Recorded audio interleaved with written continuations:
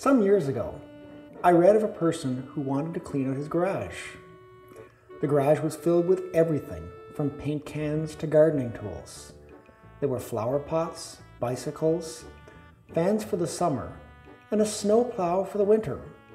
This two-car garage was so crowded, there was not even enough room for a car to be parked in there, which, when you come to think about it, was the original purpose the garage was built.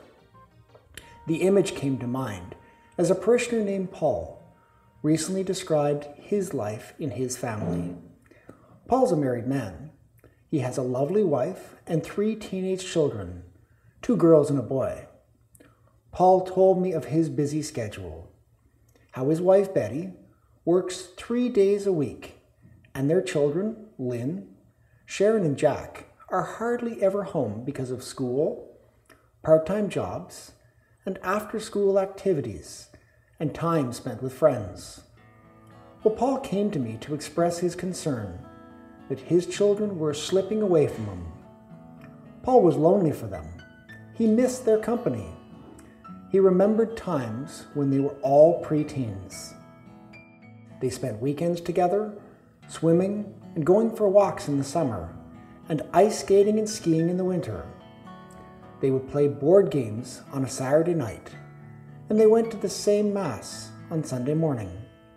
Now, it was a rare occasion that all 5 members of the family ever sat down together for a meal or a conversation. Paul wondered where he had gone wrong. Well, the image of a 2-car garage that did not have any room for a car came back to mind. Paul and I talked about the McDonald family, the Murphy family, but what if the members of the family do not make time for one another? What if the members of a family never come together as family? Are they still a family? It is the bonds which we form today that will sustain us in the future. Wives and husbands have to get to know each other. The getting to know one another is not something that takes place during the courtship time alone. Getting to know one another is an ongoing process. People can fall out of love when they do not take time for one another. They can fall out of love when they lose the ability to communicate with one another. One's family is always one's family, but the quality of family life is connected to moments which are shared, good times recalled, and time spent getting to know one another anew. Well, I suggested to Paul that he talk to his wife Betty and see how she was feeling.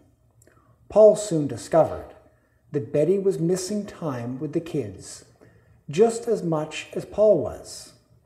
They decided to use the opportunity of Betty's birthday to invite their 3 children to a special supper. The meal took place as scheduled, and as they sat around the table, Jack the son said, "Remember the times which we used to skate on Kent's Pond? And remember Mom always brought us hot chocolate?"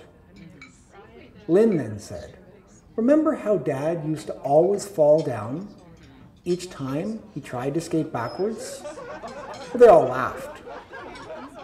It was Sharon, the eldest daughter, who a bit later on in the conversation spoke up. "This is fun. We should try to do this more often." Ideally, a garage needs to have space for a car.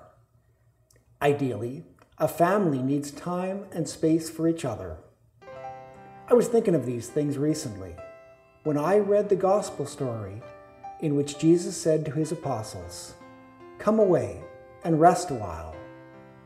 Jesus realized that it was easy to find 12 apostles. The challenge would be helping them to grow as a community, and that involved time together and conversation with one another.